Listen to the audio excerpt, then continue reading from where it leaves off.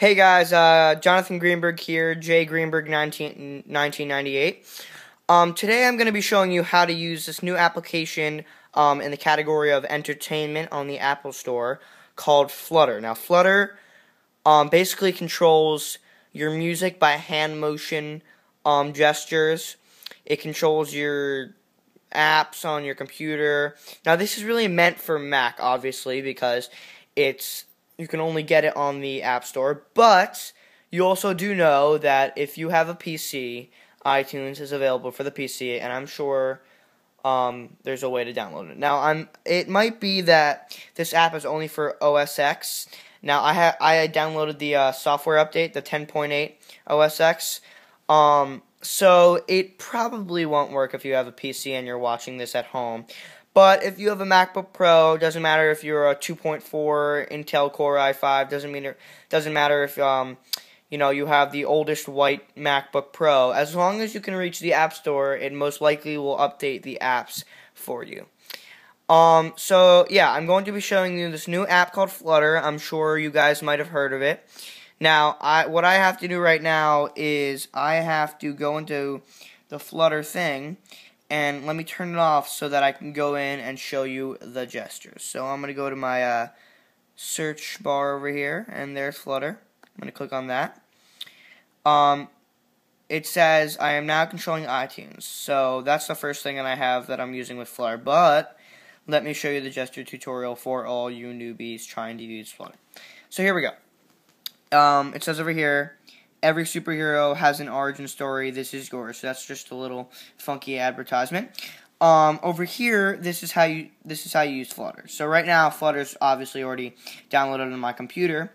So basically, you put your hand up to the FaceTime HD camera. Doesn't matter what kind you have.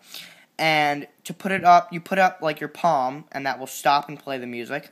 If you want to change the music that goes to the left on your iTunes library, you switch your hand to the left to your FaceTime camera, and as you can see, you do the opposite direction to go right in your iTunes library.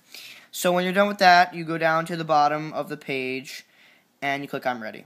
So basically, you don't need to move around or whatever. You want to be 1 to 6 feet away for this to really affect, for this to work. So you can't be too close to the computer because it won't understand what you're doing.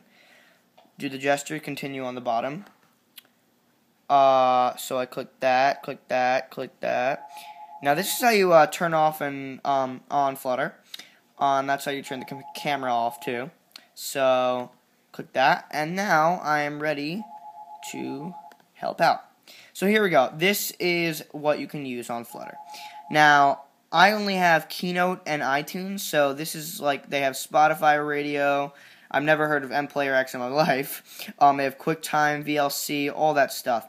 So I'm going to show you iTunes. So let me just click on that.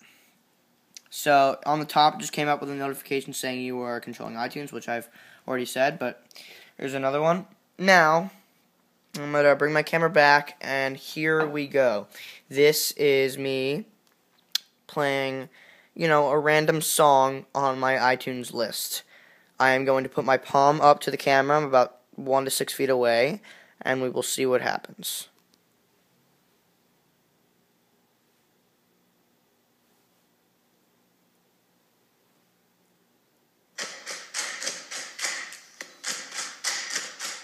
Sorry about that, took a little bit of time. So there we go. It's playing It's Time by Imagine Dragons, Night Volume. It's a great song. I'd recommend it. You should buy it on iTunes if you have the money.